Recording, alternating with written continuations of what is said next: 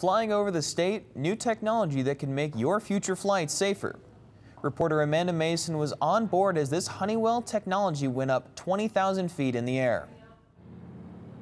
Well, it was a unique flying experience, taking off on a large Boeing 757 with around 25 people on an aircraft that can carry more than 200 passengers. Now, the goal of the flight was to test 4 new different types of technology. Engines, avionics, Wi-Fi connection, and even the new technology upgrade, Smart Runway, Smart Landing, is being tested on this flight. Which alerts the pilot when they're on the runway so that it eliminates any collisions or accidents, anything like that. It's fun being at the kind of the leading edge of technology and helping create things that bring a safer and better flying to the public.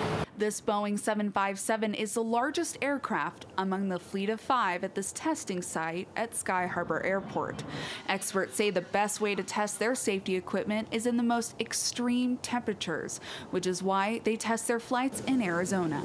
We certify an engine, we go to the hottest places we can to test, and we go up to Yellowknife, Canada to do really cold testing. We've done zero-G testing. According to Honeywell, this is the only aircraft in the world with its 3rd engine location. A 3rd engine actually mounted on the side of this aircraft, and that allows us to run the main engines, and we can still fly safely while we're testing a 3rd engine. We're 20,000 feet above central Arizona, here in the cockpit where most of the testing goes on, and one of the things that they're testing, which is not only on domestic and international flights, is a 3D weather radar. So it's scanning the sky in front of us. Every about 20 seconds, it rebuilds this 3-dimensional buffer of all that data that's out there, and then it presents it to the pilots on the screens up front. This is co-pilot Helmut Eggeling's last flight. He's flown for 53 years and seen a drastic change in how planes operate. Technology has changed as far as automation is concerned. The philosophy is to get everything automated to reduce the pilot's workload.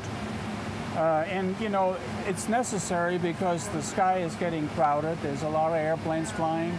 New high-speed Wi-Fi technology, JetWave, is slowly becoming a trend. Instead of ground-air connection, they are setting up Wi-Fi connections by satellite.